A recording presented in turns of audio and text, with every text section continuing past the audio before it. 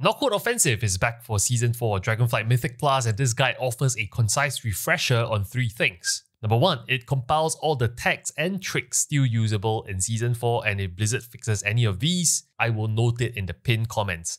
For better clarity, I will reuse relevant footage from my previous 1 minute and plus tip videos. Number 2, I'll recap the most dangerous mobs and boss mechanics of this dungeon that can break your keys, as well as tips on how to handle them. This is based off running this dungeon countless times in the previous season of Dragonflight, as well as PTR. Number 3, any big changes or reworks to abilities from Season 1 will be highlighted as well. This guide is meant to be a refresher, not the usual in-depth masterclass guide on my channel for Mythic Plus dungeons. The masterclass guide for Nokhud Offensive you see on screen remains 99% relevant, as Blizzard has only made minor adjustments to abilities for Season 4. If you're entirely new to the dungeon, I recommend pausing this video first, watch the masterclass guide, link is in the description, before you dive back into this video for more advanced tech and tips for Season 4 in this video. Let's get started. The first trick to cover that still works is basically abusing this rock on the final boss of Nokhud Offensive. For those of you who are unaware, there's a way to cheese this boss to make the spear mechanic a lot less dangerous. And how it works is, regardless of phase 1 or phase 2, he targets a player, he spears the player,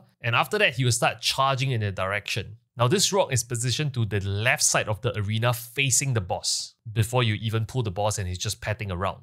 So all you need to do, tank the boss over here. He will target someone with the Iron Spear, throw out the Iron Spear, and then shortly after he will start trampling towards the direction, but because there's a hitbox on the rock, he will charge and he will get stopped by the rock. And that means that your melee doesn't have to move, they get more uptime on the boss. Overall, it's just safer and more damage on the boss. Super simple to pull off. Now, the only thing I'll add about this boss and using this trick is that in the second phase, where the boss starts putting out puddles on the ground, you want to tank the boss away from the rock. So you can see I dragged the boss further away from the rock, and that's really because in his next ability, Crackling Upheaval, he will spawn puddles, right? You can see puddles spawn here. I want to spawn it away from the rock so that I can bring the boss back to the rock over here in this phase 2, and then we can deal with the static spear in the exact same way. And that basically saves this entire area to be clear from those puddles, so we can keep abusing this rock. The next tag allows you to skip Batak and Balara, which is these 2 mini bosses just before the final boss. Now, this count was always very inefficient to do because, it just takes bloody forever to do this 2 mini boss on high keys. So everyone on high keys in Season 1 will skip them. I don't think Blizzard has fixed it, and if they have, I would basically edit it in the pinned comments. But basically the way it's done is you get someone that can drop combat to tag them. So the rogue tagged them, right? And you can see Balara has basically aggro on the rogue. Now, once something like a rogue or a hunter has engaged them in combat, the tank then needs to pull the boss. So I'm the tank, I pull the boss, and once I get into combat, the rogue can then vanish, as you guys can see from my Omni CD UI here. So he vanishes, he drops combat from the 2 mini bosses, he then zooms back in to work on the boss with us, and that basically ensures that you don't pull the 2 mini bosses. Because by default, when you pull the boss just by himself, he will tag in the mini bosses together for the entire fight. By having someone pull the mini bosses, you desync that entire whole game loop mechanic thing, and that allows you to skip these 2 mini bosses. Just remember, you need to make up for count somewhere else in the dungeon, so you want to arrive with 100% count over here. Now, speaking about skipping these 2 mini bosses, there's also a tag related to these 2 mini bosses if somehow either Blizzard fixes this kind of skip, or number 2, somehow in Pucks you don't have anyone to do this mini boss skip. There's a way more efficient way to do these 2 mini bosses. Let me explain. When you do Batak and Balara, what a lot of people don't know is that as a tank, you can always bait Balara's charge into the pillars here. And I'm sure if you have a group that plays melee or very melee heavy, sometimes people just, bait Balara's charge all the way to Narnia, right? And you lose melee uptime on the boss. However, as you guys can see, we are consistently baiting Balara into the walls here. And how is it done? It's very simple. Balara would always charge the person that is closest to his hitbox. So you can see I am literally making sure that as a tank, I'm stationed closest to Balara here. So when the charge goes out, I simply sidestep, he charges the wall, and we get maximum melee uptime. And you can also bait this as a non-tank as well. Any people standing near Balara, the nearest hitbox, will determine where he charges. So hopefully with this tip, you guys can squeeze out the additional few seconds on Batak and Balara. The next skip is something that everyone uses in Nokhud Offensive and high keys. Towards, the 3rd or 4th week of Season 1, everyone figured this out. Essentially, you kill the 3rd boss, which is 𝗕𝗏 and 𝗪𝗏. Then you want to fly towards the final boss area using this skip. Everyone knows this skip, by mid-season, and it's just good to recap in case you're new to Dragonflight. Basically, you fly off towards the cliff side of the entire dungeon, meaning you finish the third boss, you open your map, and you look at where the final boss is. Now, in case you don't know, all you need to know is you fly towards where all these valley and all these trees are, right? It's basically open air. And what you're trying to target for to land is as you near the final boss area, you would see these channelers, very tiny channelers, right? But you can see them. These are NPCs that are channeling stuff. And you're trying to aim for this little peak here to land, where there's a hut and there's this channeler NPC, and you see these two like mountain peaks over here. You want to land over here because this ensures that you won't get knocked the hell out of the entire zone, because if you don't take this path and you land somewhere else, there's a chance that the zone just rejects you and just, kicks you out of that zone. So land here is very safe. And then from here, you just kind of proceed on to go to the final boss area. And I'll just speed up the footage here. You can see me just jumping off. Make sure you don't pull this patrol by accident. Jump off and you're right in front of the final boss. That is the fastest flying skip in this entire dungeons. There's other flying skips, but this is what everyone uses back in Season 1. Now let's cover another cheese that was very popular in Season 1 if you're playing a prot warrior, where you pull the boss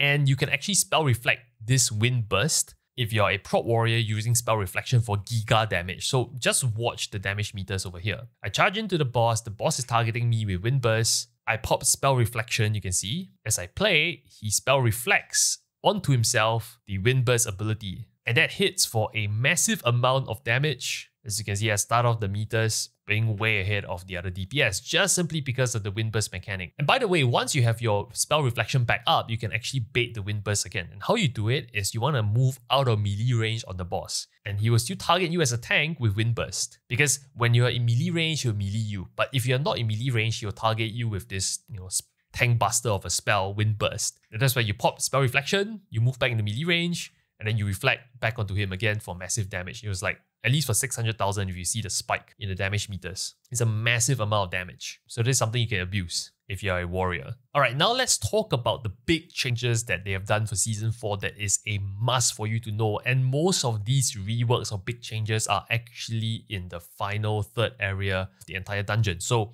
as I land here, this is a pool that involves some of these changes. And the first change you need to know has got to do with these Ohuna mobs. So these Ohuna mobs are basically birds that do a frontal. You can see this rotting wind cast. It's basically a frontal, right? In the past, you just sidestep in Season 1. All you need to do, move out of the frontal and you're good. However, in Season 4, and it's not reflected on this plater yet, because this is Season 1 footage, but if you install my Season 4 plater, the Ohunas are now marked as interruptible casters, which is in pink, like these mobs. The rotting wind ability is now a must kick, because if you do not kick it in Season 4, it places a party-wide dot that hurts. So make sure you interrupt the rotting wind now. It's still a frontal, but you must interrupt it now, because even if you don't get hit by the frontal, you get a dot on the entire party. So don't do that. Dangerous stuff. Instead of interrupting it, you can still stop it using crowd control from what I see on the PTR. So there's something to take note of. The other big change contains this mob here, the Beast Collar. And it's basically a pull that you do very commonly with the first pull. This Beast Collar does heavy slash, but it also does something in Season 1 called the Desecrating Roar. You can see it's channeling it right now, Desecrating Roar, this one. In Season 1, Desecrating Roar can be interrupted. If you fail to interrupt it, it just spawns more wolves, and those don't give any count. However, in Season 4, you can no longer interrupt this Desecrating Roar, which means every time you tag in the Beast Collar, it will spawn those annoying wolf mobs that don't give count. And I suspect the Beast Collar is now very inefficient a mob to do. So probably people will avoid doing this in Season 4. And so you understand better, near the final boss there's this Beast Collar ad, and it comes along with already pre-summoned Baka or wolf ads. And these pre-summoned ads, they do give count, like very little, 0.61. However, if you let Desecrating Roar go through, I'm quite sure the summon ads, the new summon wolf ads, they don't give count. So it's kind of a pointless exercise. If you want to do this mob and you just keep doing the summon wolves, they don't give additional count. And that's why I think this mob will be avoided by people in Season 4. Okay, now let's talk through all the dangerous parts that can break your key and all the important things you need to know. This is a very standard first pull. If you're new to Dragonflight, flying right off the bat looking for this giant patrol is what everyone does in Season 1 now. And I'm suspecting the same in Season 4 because you have all your cooldowns up at the start, you just want to blow everything here. The most important thing to take note of here, the horn sounder will do this thing called Rally the Clan. If you use my plater profile, this is recolored to another color. There will be a voice announcer as well that signals to you that you need to use crowd control to stop Rally the Clan, because if you don't, it basically buffs everyone. So we use Shockwave here to stop. The other very important thing to note is the Planestomper does a cast. You always want to watch for this Disrupting Shout. Again, this is Season 1 footage, so if you have my Season 4 plater profile, you're all set, colors them in all the right colors, and it'll be very obvious you need to interrupt them. Okay, something else that's dangerous is this Warspear. Whenever you see this Warspear ad on high fortified keys, this thing can absolutely wreck someone. So he will do this charge. You can see this swift stab where he charges out and he attempts to stab someone. Now this is a tyrannical affix on a 24. On a 24 fortified, this hits for way much more, and you just need to watch for people who are getting charged. Actually, you can stop the charge mid-cast by stunning the mob if you're fast enough. Now, if you're not fast enough, you're being targeted, pop a defensive if you're not sure whether you'll live, because that thing absolutely wrecks. Other than that, if you're a melee DPS, don't stand on the tank, because the Lance Master has this cleave buff and it basically signals that it can cleave people. So its attacks do cleave. Never ever stand with the tank. Always stand at the back of the tank. That's the TLDR. You saw the two Warspears charge the same target? Super dangerous. On high keys, just make sure you take note of that. Pop defensives or stop them. The first boss is super simple on Nokhud Offensive. Honestly, very easy boss. No one should ever have troubles with this. All I'll say is that as a tank, just make sure that you bring the boss together to cleave down the ad with. If you have a priest, you can actually mind control this ad. So you can actually skip one ad totally. Some people just CC the ads permanently, also doable. You can just CC the ad, leave it be, and you can just focus on the boss, entirely possible, but naturally in pucks, you just want to take the easy way out. Other than that, make sure that you are always using the lance to interrupt the boss. If you don't interrupt the boss, you'll be in trouble. Pro tip is the Saboteur that spawns will always run towards the next lance that will be active. So because it's running in this direction, you know that the next lance will be basically where my cursor is. That's the next direction. And as a healer or ranged DPS, you want to try and run out and basically get to the lance, which is why you start seeing the druid already running towards that area. You can see to the right here, the lance is kind of glowing off the edge of my screen. So that's how you know which lance is ready next. Real simple boss. Now, after you kill the first boss, most people would then check with their parties, do you have cooldowns? And looking at our party, we avoid eruption and whatnot. So we're like, okay, we have cooldowns and we will go straight for the waterfall. So this waterfall pool is probably the harder pool in the second part of the entire dungeon. This part, I would say the most dangerous bit is basically allowing for certain casts to go off that is very dangerous. So there's lots of casters here, and all I'll say is you want to kick as much as possible. If you're short on kicks on high fortified Nokhud, this dungeon will be tricky at this point because they do a lot of dangerous abilities and they're all, very important to kick, to be honest. A lot of damage coming through. The most dangerous one is Tempest. And what I'll say is that if everyone saves their kick for Tempest and you do not have kicks available for the other, cast, it's also a very bad idea because there's just a lot of spell damage to heal through. And your healers would absolutely kind of, struggle. So that's what I would say that's number one. Probably you want to make sure you assign kicks to this particular area. So in this case, the rogue is kind of locking down with his blind and CCs and whatnot. So that's kind of a really pro play. Other than that, I want to comment on this pool. This pool on Fortified actually does truck.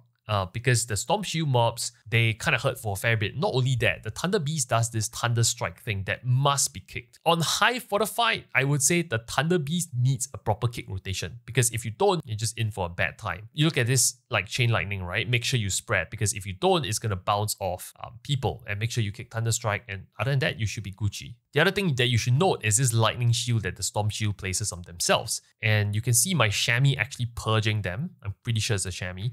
He is offensively purging them, and you do not want to let the Lightning Shield go off. If you let the Storm Shield go off, the Lightning Shield, it actually does like party-wide damage that really trucks. So you need to be very prepared that if you don't have an offensive purge, you need to burst through the shield of the Storm Shield. So just something to take note of. You see this Storm Shield? Yep. If you don't have an offensive purge, make sure you kind of just target the shield, right? Don't let it break. It's going to be a lot of damage. Now, on this second boss, we kind of talked about it earlier. There's some cheeses on Spell Reflection, but it doesn't change the fact that on Tyrannical Keys, this boss is feared by so many people. At the end of the day, it's all about keeping the orbs away from the boss, and you can destroy these orbs that's trying to reach the boss in two ways. Number one, it places this debuff on you, where if there's any orbs in your circle, you will explode them, and they basically spawn this swirly. just move out the swirlies. So that's one way of destroying the ops. The other way is you manually run over the ops like what the 𝗕𝗎 is doing over here. You can see he's picking up stacks. And the reason why he's gaining these stacks, you can see on the unit frame, is that gives him a DPS buff. So ideally, you're incentivized to pick up the ops, but number one rule is never let any ops go near the boss. That's the cardinal sin of this boss. So just take note of that. And the reason why you are trying to set up for this boss, and by the way, the boss will get buffed, and if you have the weak auras for dungeon weak auras, or you just look at your plater and my plater profile, it will tell you that this boss is currently buffed. You want to offensively purge it, which is why the 𝗕𝗎 basically purged it, I'm pretty sure. So if you don't, going into Electrical Storm, the boss will have amplified damage. And this part absolutely trucks if you don't have a cooldown. And healers are absolutely terrified at this point, which is why to let the healer have a better time, you want to let the healer get some ops, because, and you can see the healer here having 7 stacks of the orb, because that stacks of the orbs, actually the Surge of Power buff here increases your throughput. So allow your healers to get some orbs. Don't be greedy and just get all the orbs for yourself. And then the other thing you want to do is you want to huddle near the healer. So in this case, there's airflow, right? You want to be in the airflow so the healer can basically heal the entire party pretty well. And then after that, you guys can spread out and whatnot. Again, that's entirely fine. I'm baiting the wind burst. And you can see here, we're going to the second Electrical Storm, right? The healer has 10 stacks of the orbs, and this is done deliberately because you want to get your healers as much throughput as possible for this Electrical Storm. You can see it absolutely trucks, right? The Shadow Priest is even helping with Vamp Aura, or rather Vamp Embrace, and everyone's popping defensives. Very scary overlaps here. This boss is a menace on Electrical Storm, on high Tyrannical, in this case a +24. So make very sure if you're not full health here, and the boss is buffed by the way, and this thing goes off, you want to pop a cooldown, because if not, it's gonna truck. And you can see if anyone is not top, oof, painful. This is really a healer fight. Do whatever it takes to help your healer. Pop defensives, pop your health pots, stack near the healer, especially when the storm mechanic occurs. After that, you go to the third area, and in this third area, I would say that there isn't really that much things to take note of, except what I pointed out earlier. The Ohunas are now mobs that you must kick. Beyond that, just try and get as many Deathbolt kicks as possible. Avoid taking the beast collars now, I reckon. And on one of the final mounts where you need to clear these mini bosses, you would have these warrior mobs. And these warrior mobs basically place a debuff on the tank. Now, what debuff on the tank is basically kind of like a Mortal Strike debuff. And you will see it do that here. This warrior do this Mortal Strike debuff on a tank. Now, if you're ever tanking more than like one warrior, the Mortal Strike debuff can actually stack. It's not like a massive deal on lower end keys, but on high keys, this thing could be a real trouble. So as a tank, just make sure you take note of your Mortal Strike debuff. This final pull, you see, this final pull has 2 warriors, and the Mortal Strike debuff can stack twice. So that's something that is dangerous. You just want to take note of it. And now let's talk about 𝗕𝗏 and 𝗪𝗏. Now 𝗕𝗏 and 𝗪𝗏 is one of those bosses on Tyrannical that everyone fears as well because of a certain mechanic. And I'll talk about it. So one of the traditions that tanks would do is that they would face pull 𝗕𝗏 and then they will tag in 𝗪𝗏. It's a very slight thing to do, and it's basically to desync the abilities in a way that you try and stagger them out so that you don't get bad overlaps. I don't know if Blizzard has fixed this, but I know this is what people used to do in Season 1. And I mean, there's no downside to this, so just follow suit as per what I did. Just face pull on your mount and then tag in 𝗪𝗏. This is a very finicky boss because, and I know they nerfed it, in Season 1. I think this is pre-nerf footage.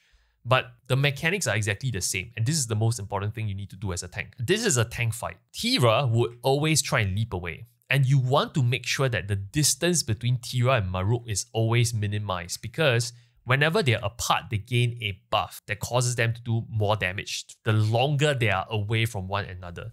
So you always need to keep them stacked on top of one another. It's the #1 rule as a tank. And very shortly here, you will see the most dangerous ability, this Gale Arrow. Gale Arrow absolutely wrecks a party on high keys. And the best way everyone dealt with it on high keys is basically to stack tight. You see, we mark ourselves and we stack tight and we pop our defensives. In this case, Vamp Embrace is being used to try and top everyone up before the damage of the Gale Arrow goes out. The reason why you stack as well is because the tornadoes will then go out in a very neat pattern. And you can see even with a pre-planned kind of, stack spot, we almost lost the rogue and the priest. It does a lot of damage. And all I'll say is that you want to pop a defensive or a personal pot if you're not topped for the Gale mechanic, because it just trucks. Now, the benefit of that is that you can see the tornadoes, they'll start turning backwards. And as they turn backwards, they all converge on the same point. So it just makes the entire fight way, way easier to deal with, because then the tornadoes are neat. But you want to coordinate with your party whether you're doing the stack strategy for the Gale Arrow at the start of the key.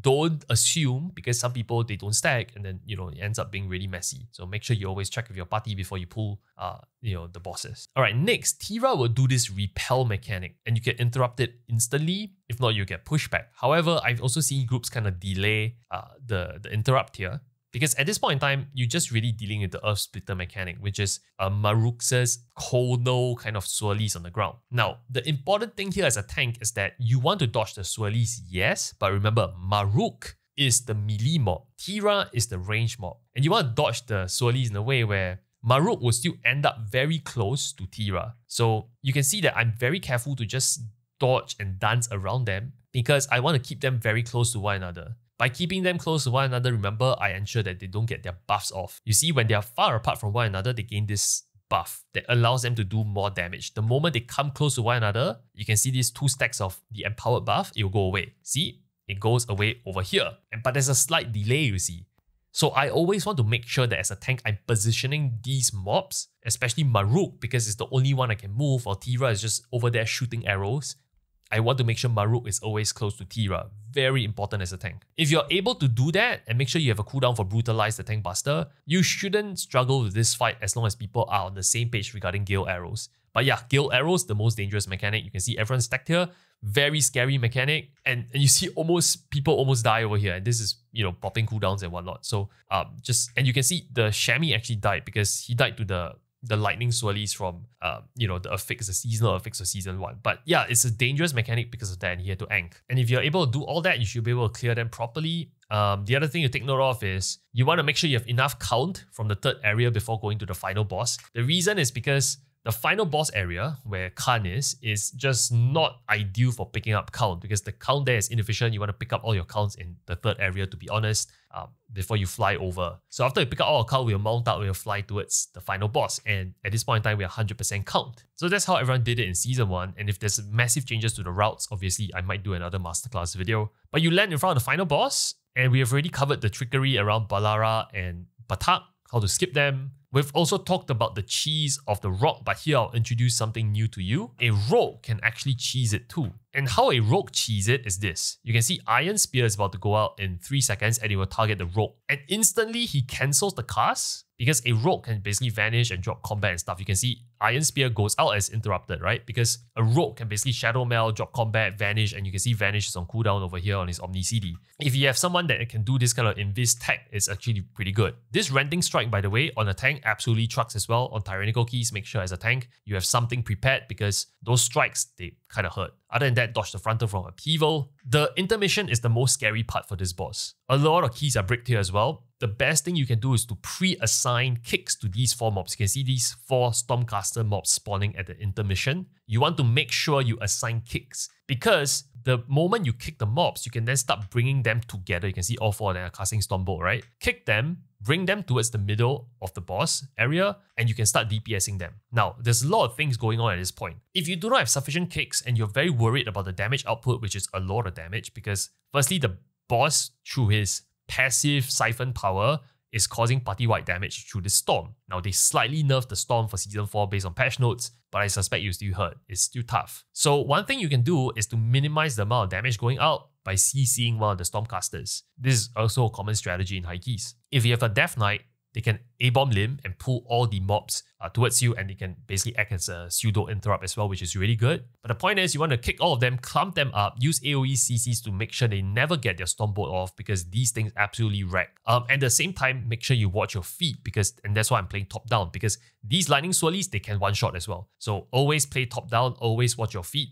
Clear all the mobs ASAP, because the healer is absolutely struggling here. You can see he's struggling to keep everyone top. The phase intermission only ends when all these mobs eventually die. So that's that. And then you can see phase 2 now will resume. And one very tiny tip I forgot to mention earlier, as a warrior, you can actually spell reflect the conductive strike. And that's, pretty handy. And this thunder strike can be reflected as well, by the way, FYI. So make sure you don't eat swirlies here. The last thing I'll say is that make sure that you keep the rock area free of puddles. You move the boss towards the back of the room, and that's where I always get people to drop their Crackling Upheaval, as I mentioned earlier. So over this part with this Crackling Upheaval, make sure you don't stack, because if you stack, you're pretty much dead. You can see how much damage it does. Other than that, that's pretty much everything you need to know for a refresher for Season 4, everything that could break your key and all the tech you need to know. And so with this, I hope you can actually ace this key on Fortified and Tyrannical. If you found this guide helpful, make sure to smash that subscribe button. And last but not least, a big thank you to all the Patreon subscribers that you see on screen. Thank you so much for making my content possible. And if you'd like to support us, the link to my Patreon is in the description. Thanks for watching, and the video in the middle of the screen will be very helpful for you to refresh your memory for Season 4 𝗙𝗘𝗘𝗘 Academy. Enjoy the video, I'll see you soon.